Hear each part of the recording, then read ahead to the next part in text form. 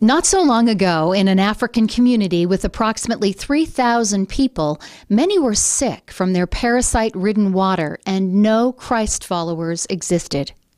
Yet, within a few short weeks, things had changed throughout the village of Mpembe.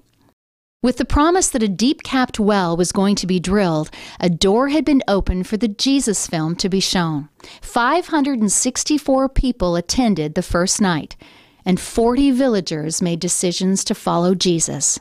Without any hesitation, these new believers immediately broke their fast the next morning, for it was Ramadan, the holy fast for Muslims. Truly, we have been touched by what Jesus had done in this village. It was a miraculous day in that day.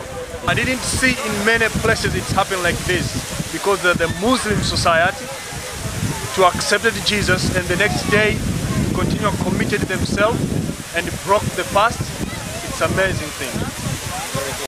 Global Aid Network had the privilege of talking to one of these new believers, and they were amazed at Rashidi's fervent spirit. My life before I accepted Jesus Christ, I didn't have any direction. I didn't know even if I was going to die tomorrow, where am I going? But after saw the movie and after heard what they taught us, I accepted Jesus because now I know where I will be when I die.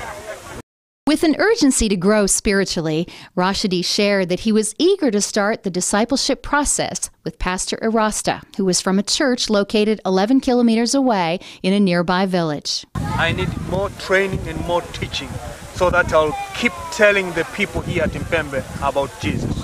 I'm ready to be taken somewhere and help receive the training and then bring back here for the work of the Lord.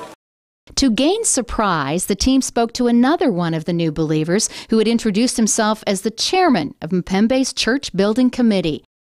This self-appointed leader took the team to the site that had been donated by yet another one of the new believers. The land had been already cleared and was ready to begin building Mpembe's first church. The eternal impact and transformation was amazing.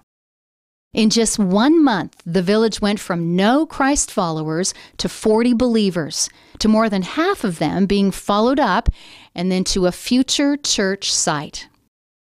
And not only were their lives changed spiritually, but physically too. For the first time, the villagers tasted clean water. Gain had drilled the well that was promised to the people of Mpembe. The villagers were overjoyed. The well was then dedicated, and there was a huge celebration with lots of dancing and singing that lasted for hours. And to express their gratitude, the locals gave the Gain team the only gifts they could afford: a live rooster, freshly roasted cashew nuts, and some eggs. God had touched the hearts of the people. His love had been demonstrated both in word and deed to Mpembe. Imagine what this village will look like in another month, in another year.